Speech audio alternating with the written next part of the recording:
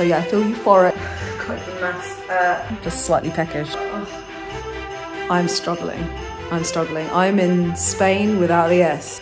It's too long. Ugh, I saw my face. It's dripping. Hello, welcome. Where I wear a ski coat in my own house because it's too cold to turn the heating on. No, it's actually because the radiator in this room doesn't work.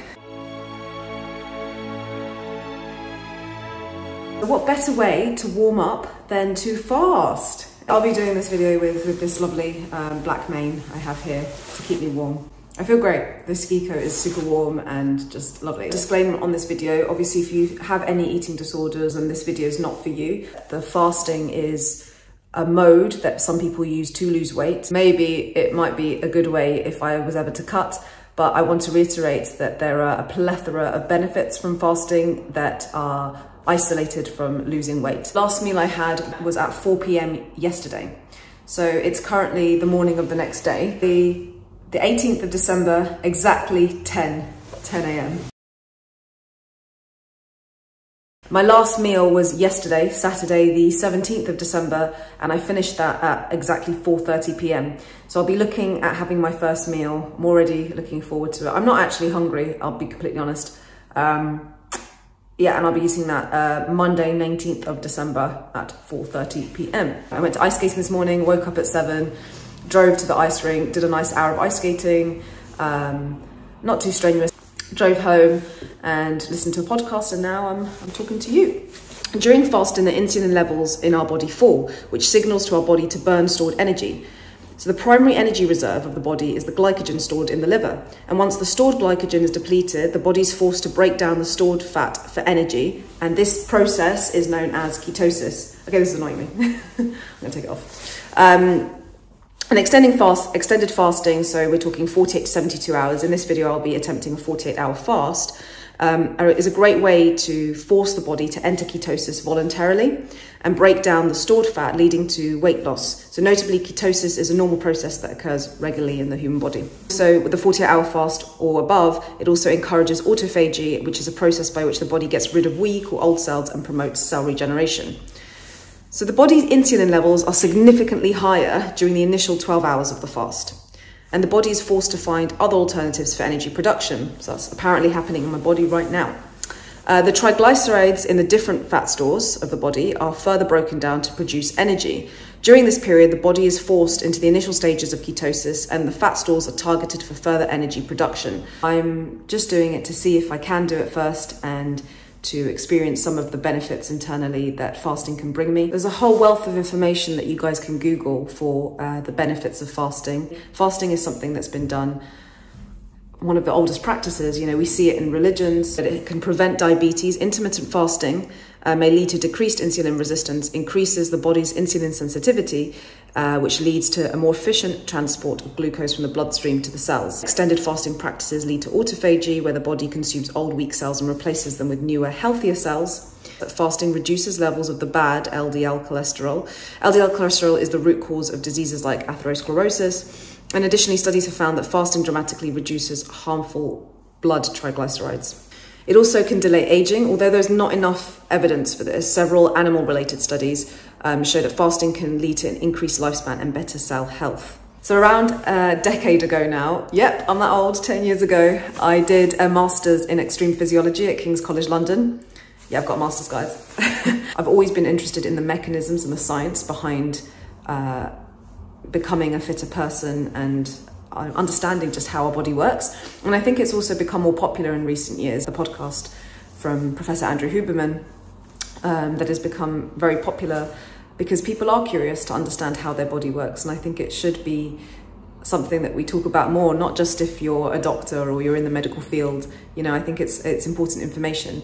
So I have missed looking at scientific literature and just understanding a little bit more. You know, we're only in this world for an average of 4,000 weeks. That's about 80 years. And I just want to understand how things work.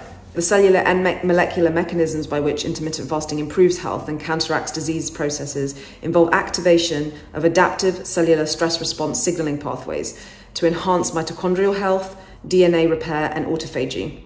Fasting also promotes the stem cell-based regeneration as well as long-lasting metabolic effects. As much as I can go really into the science and make this sound like you're taking your A-level or something like that, I think that there's a lot of information out there that can explain it far better than me, and I want to stress that this video is just my personal take and my experience with how I go about fasting for 48 hours. Sometimes intentionally or not intentionally, I do find myself going through a fast. More than the hunger, it's boredom. I think boredom almost hurts you more. But around 19 to 20 hours, I tend to get hungry and then I just stuff my face. That doesn't happen regularly, believe me. Maybe like on the odd day that I'm, you know, I travel to halfway around the world and I'm stuck on an aeroplane or something like that. But I have done it before, and yeah, it's around 20 hours that I start to feel the hunger. Okay, so the time is 10:35 on Sunday, the 18th of December. So I've just finished recording my introduction about why I'm fasting, and I'm going to be reading this book, Can Love Last, by Stephen A. Mitchell. It's a great non-fiction book on the psychology of love, and I'm a quarter of the way through. That was wishful thinking.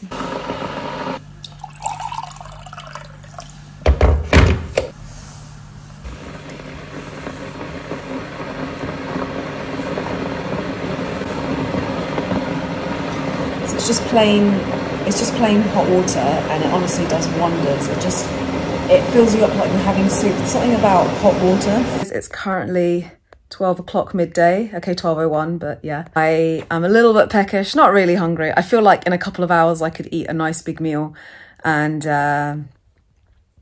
yeah, I'm just a tiny bit peckish, so I'm just gonna lie down, read my book for a little bit. I could eat a family-sized bag of crisps or 24 Weetabix. It's the halfway point. It is 4:30 p.m. The peckishness hasn't really turned to hunger. I don't know whether it's like somewhere in my cycle or something. Just gone 9:15 and I'm struggling. I'm in Spain without the S, if you know what I mean. I'm in pain. No, I'm not in pain. I'm just really the massive hunger pang that I thought I would feel, I haven't really felt. I just feel a little bit delirious. I feel quite euphoric. That's the word I'm looking for, which I did read about. And I feel it's going to be difficult getting to sleep, but we'll see how it goes. Morning. I do feel quite hungry. I feel quite weak, to be honest. I do feel quite hot. And that's, you know, you've seen the weather in where I am at the moment is really cold and people are really cold. I don't have the heating on and I feel quite hot. So I'll be looking up what that symptom's about. I might research some more benefits of fasting to remind myself why I'm doing this. There's lots of stuff from Sachin Panda, who was one of the first people to sort of explain this kind of scientific benefits to fasting. Yeah, it's getting to the point where I don't know how much concentration I can have. I think I've passed the euphoric point where you can sort of zone in and really concentrate when you're fasting. And I think this is pushing me to the limits and I'm finding this quite difficult. And I think I will find the rest of the day difficult. And I hate wishing time away, but I will be wishing time away and hoping it gets to 4:30 soon. I know we're having a cost of living crisis and the price of a lot of food is going up as well. But you know, it just puts things into perspective that we live in a part of the world where food is in abundance and I can just pop to my nearest supermarket and buy whatever food I want, including tropical exotic fruits, you know, that get sent here, and cuisines and types of foods that are consumed in all different parts of the world. And it does blow my mind sometimes. Yeah, so I'm just trying to like hone in, and the hunger reminds me to how grateful I feel. Morning. I have a little bit of salt because I am feeling quite like I haven't got much energy. Hopefully make me get a little bit of a zing and push me through these last 8 hours or so. It's snow. I can't really taste it. I don't know if I'm getting a placebo effect, but I've just had a few sips and I'm like, oh, I feel got a bit more energy. No, it's probably a placebo effect, can't work that fast. If you want to try this, going for walks and making sure you're outside, even on dull days like this, is really worth it. And I think the salt water has worked, or whatever it is, even if it's a placebo effect. I feel like I have a lot more energy. Well, a little bit more energy, not as much as I would if I was if I had a nice big meal right now. Even to take 2 days out of your time, the first day is you can just about manage, but the second day, you know, you can't be doing too much exercise, or you may want to spend the day in bed. So many people have to go to work or look after their kids, and they can't afford to deliberately put themselves in a position where they would feel a little bit weaker. When you go without, the feeling of being appreciative is heightened. I'm not saying we can't be appreciative in our day-to-day, but when you feel it yourself, you know, and yeah, it makes me happy that I can do an experiment like this. The reason I'm doing this is to test my limits. Soaked, just feeling so weak walking. I was trying to get some Christmas presents, got caught in the rain, no handbags, all the presents got wet. You can see from my hair, it's just so windy. I can't speak, sorry. Even 36 seemed fine, but 48 for me personally, I mean, I'm going to do it for this because I'm strong-willed and I said I would, but for me personally, it's too long. Oh God, I even bought some food from Pret that I can eat, like my usual sandwich, just so I don't have to think when the time comes and I can just chomp it in my mouth. That will be glorious. But yeah, feeling a bit low. Sorry for complaining, but I want it to be real with you guys. This is how wet I am. I don't know if you can see because we don't have any light here. And I've got 5.5 hours, and I honestly I want to quit so badly, but then because I've done, what's the maths? 48 take 5, 43 hours. Oh my God, I've done 43 hours! Ugh. Because I've done 43 hours, I don't want to quit now. You can see my words are slurring because I just want food.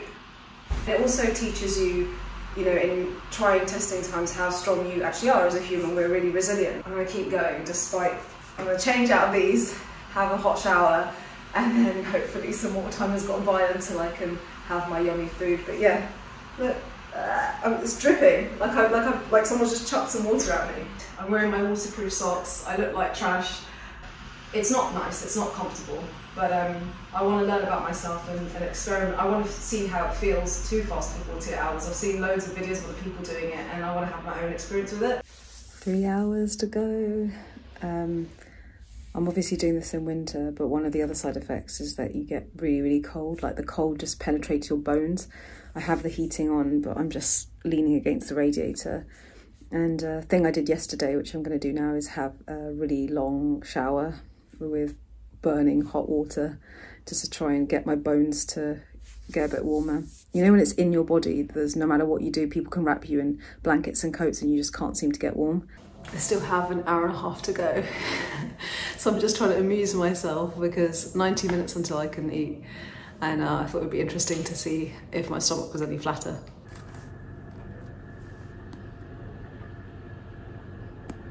Guys, I've got 5 minutes left. Can you see the clock there? It's 4:20, and I have my Pret with hummus, my go-to staple, and mango slices. And I've done it. So you can see by the clock as well behind, I think it's actually 20 to 5 now, and I still haven't eaten. So I've done 48 hours and 10 minutes. I was going to take my first bite. Suddenly I've got all this energy and I haven't even eaten. I was going to take my first bite in front of you guys, but actually I'm so hungry I'm going to like pig out on this and just hummus on my face and then I've got more food. This is like the starter. I hope you've enjoyed watching this. I've sort of mentioned how I felt throughout. I will have a little reflection on it, but I still stand by the hardest bit was this morning, feeling a little bit dizzy as well when I woke up. The salt in the water is the magic potion if you're ever going to do any fast that's longer than 24 or 36 hours. I would do it again, 24 hours or 36 maximum. Any more things to say? I don't know. I'm saying all this before I've even taken my first bite. Oh, I did contemplate doing 2 more hours to get to 50 because I was like, 50 hours is quite, you know, a nice length of time. But then I was like, nah, suffered enough. I'm really glad I did it though. I pushed through and I didn't give up because I didn't want to have to go through it all again to get to 48 and then some. I was like, might as well do it now. Similar to when I did the ultra marathon, actually, after 45 kilometers, it was really like, ugh. But I thought, oh, just 5 more, because I don't want to run. I'm not going to run another ultra that length in the near future. So that's why I did it. It was a great experience overall, and hopefully when I look back, I'll look back through rose-tinted glasses. But as you can see, I wanted to be candid with you guys, tell you guys when I feel like rubbish, and also, yeah. Don't know how to end this because I'm super, super hungry again. This is like the ending of my other video. I'm so hungry, so I'm gonna eat. I broke the fast 2 hours ago and I forgot to do this. It is now gone 6:30, Monday 19th of December. Bye! Hope you enjoyed the video. Please like and subscribe.